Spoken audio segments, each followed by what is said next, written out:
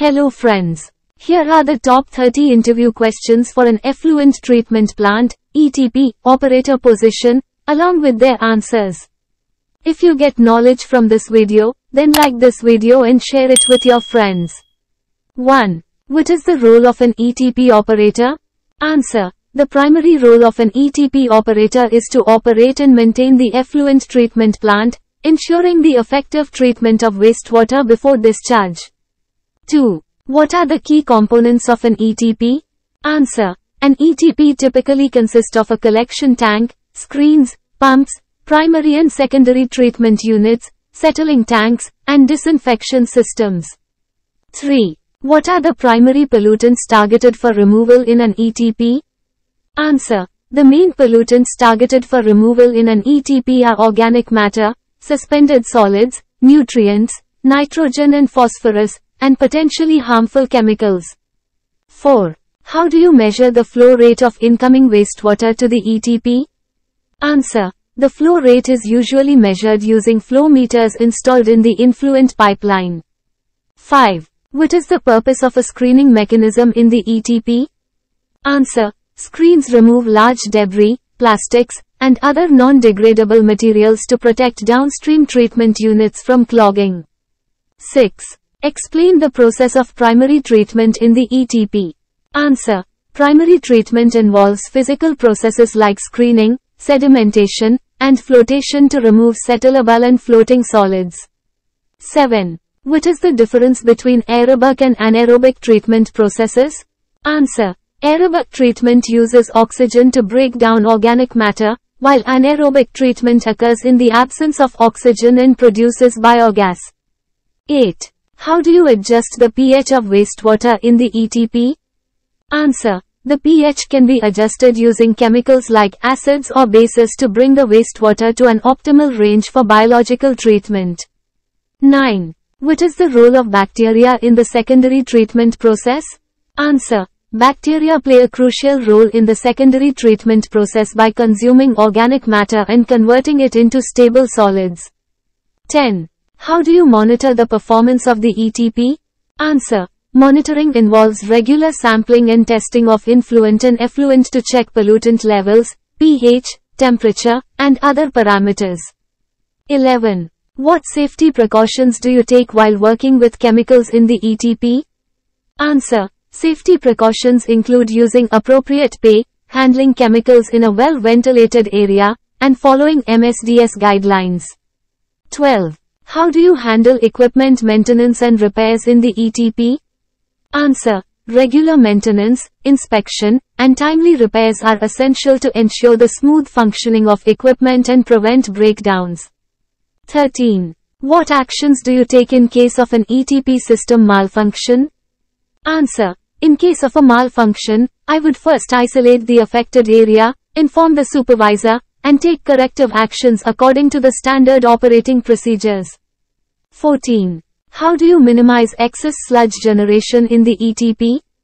Answer. Minimizing excess sludge can be achieved through process optimization, controlling hydraulic retention times, and using advanced treatment techniques.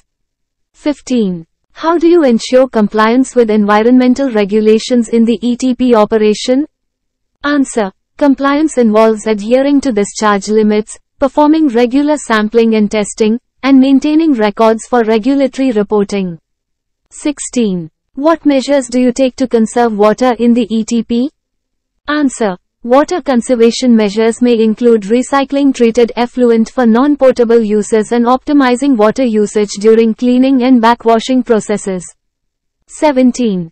How do you troubleshoot a sudden drop in treatment efficiency? Answer.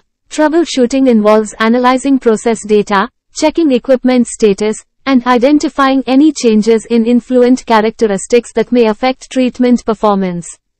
18. What steps do you take to prevent ETP odor issues?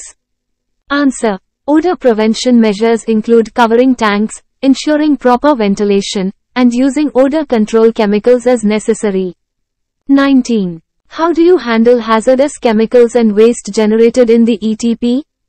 Answer. Hazardous chemicals and waste should be handled according to safety guidelines and disposed of following proper procedures and regulations. 20.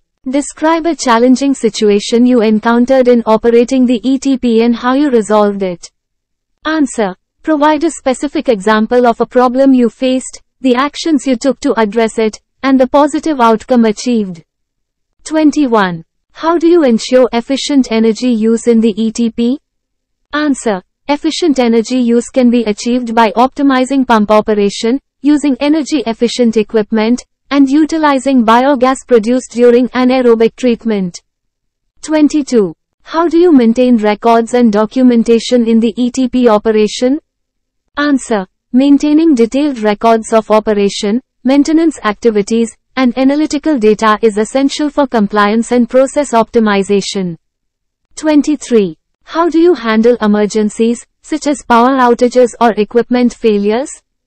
Answer. Emergency protocols should be in place to respond to power outages, equipment failures, or any unforeseen incidents to minimize disruptions and prevent environmental impacts. 24. How do you communicate and coordinate with other departments or team members in the organization? Answer. Effective communication and coordination are essential for smooth operation, troubleshooting, and addressing any cross-functional issues. 25. What training have you undergone to become an ETP operator? Answer. Mention any formal education, certifications, or relevant workshops and training that you have completed. 26. How do you stay updated about advancements in ETP technology and practices? Answer. Staying updated involves attending workshops, seminars, and networking with industry professionals and reading relevant publications. 27. How do you handle the disposal of treated effluent? Answer. Treated effluent should be disposed of according to regulatory guidelines, either by discharging into approved water bodies or reusing it for non-potable purposes. 28. Discuss the importance of regular backwashing in the ETP. Answer. Regular backwashing of filters is essential to remove accumulated solids and maintain treatment efficiency. 29. How do you ensure that the ETP operates within the allocated budget? Answer. Managing costs involves optimizing chemical usage, energy consumption, and implementing cost-effective maintenance strategies. 30. Why do you believe you are the right fit for this ETP operator position? Answer. Highlight your relevant experience, knowledge of ETP processes, commitment to safety, and your ability to troubleshoot and maintain the ETP effectively. Remember to tailor your answers to your own experiences and skills to make a strong impression during the interview. Good luck.